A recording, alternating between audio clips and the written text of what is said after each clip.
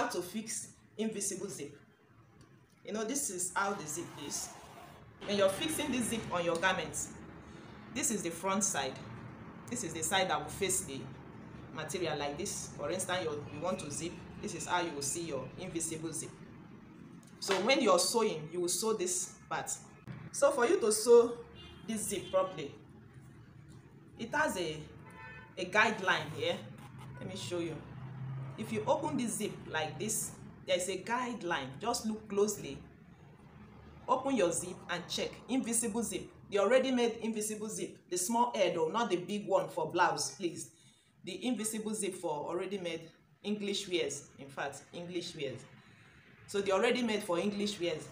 This is the guideline. You see a tiny line close to the teeth. Now, if you leave it like this, what will be showing you, what you'll be seeing here will be the teeth. And when to sew your thread on this space here, this line, this tiny line inside. Don't sew this way. If you allow your thread to move towards this way, that means the invisible zip will be showing and it's no longer invisible. So the reason why they call it invisible, that is not showing. So if you sew your thread on this line, this tiny line, you will see that your thread, your invisible zip will hide very well. If you allow your thread to climb on the teeth, the zip teeth, that means when to zip it, it will hook. You can't zip it and eventually your zip will spoil. If you're a beginner, I will show you how to line it on your fabric to sew it for the very first time. So for you to get it right, what you need to do, you have to iron this invisible. Because if you leave it like this, time to sew, it will give you problem, except you will be using your finger like this to scrub it.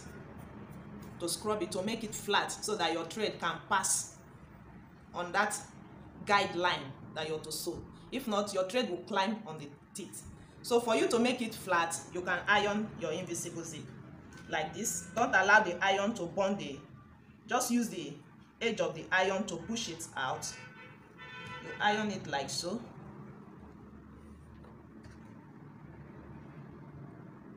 At the back side, on the teeth side, that is what I'm doing. You iron it like this. So it's becoming flat now. You open it, you iron it. So you ironed your zip like this. You can see that if you iron it, this thing is becoming flat now. So this ironing, this thing will help you. Make sure you push it flat. See? For this one, it's a short skirt I'm using, but the zip is long, so I won't bother to iron till the ending part, because I know I won't use all the zip. So you iron this side too, like this. Iron it flat.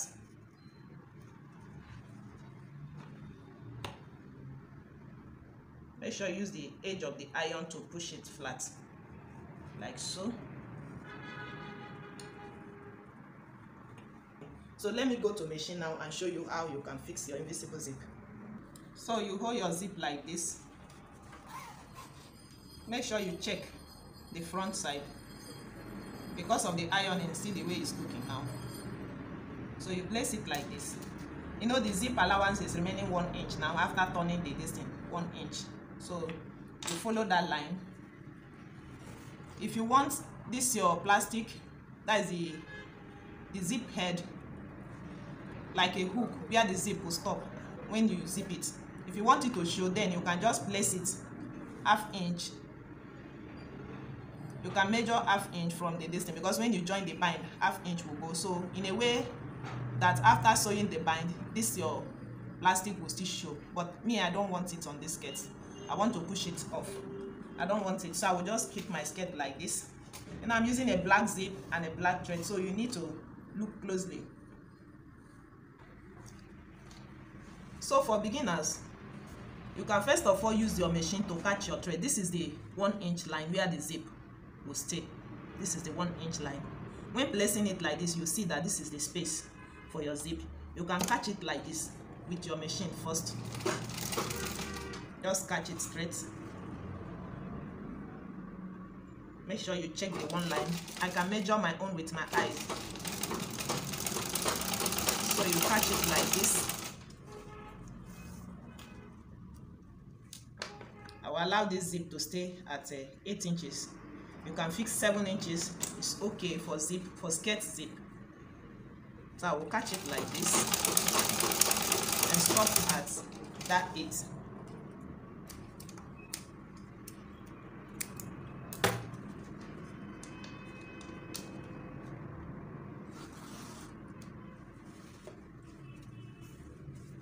Then you bring this one like this to mark the same 8.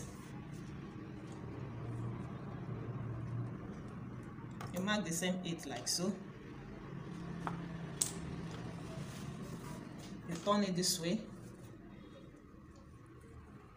So the 1 inch too, you make sure you mark the 1 inch so that you know where to place your zip first. So you zip it open.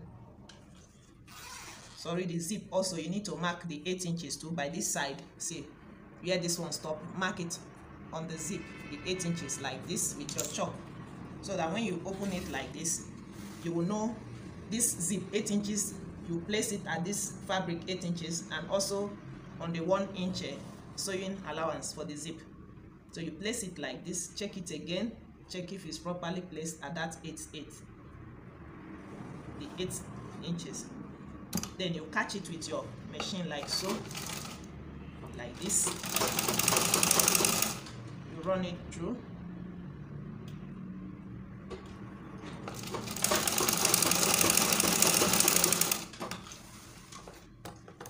Now that I've finished running it like this with the machine, you can zip your skirt now, first of all, and check this line if they are equal and this one is equal. Then you open it back again. You can now go to the proper sewing.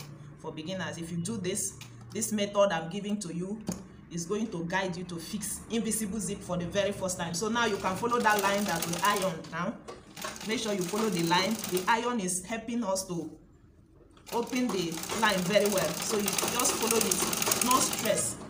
No stress, you can fix your invisible zip perfectly. So you stitch it.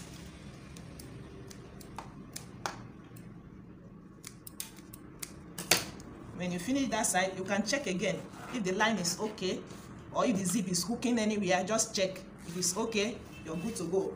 You continue the second line like this. Follow the guideline like so.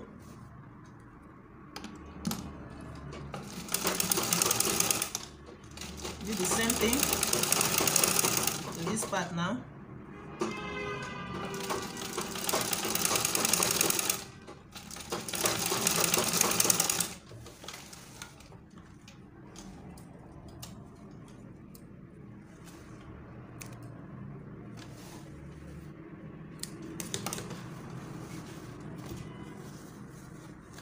So you see, you close yourself the skirt, you can open it, you can close it.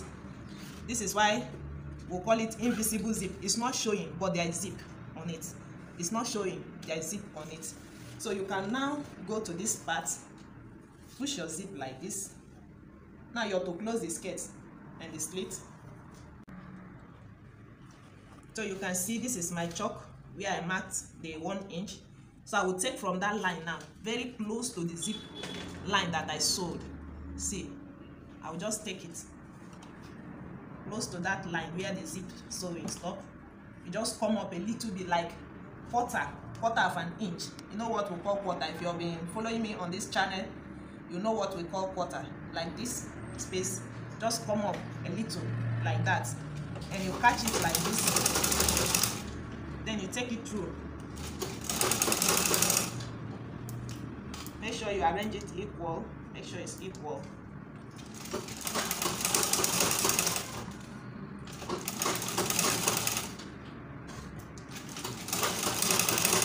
Then up to that slit, you sew it straight. You stitch it. No, this one is a straight slit. It's a straight slit. There will be no double stitch, so just straight. Now I can cut this my zip like this. You can cut it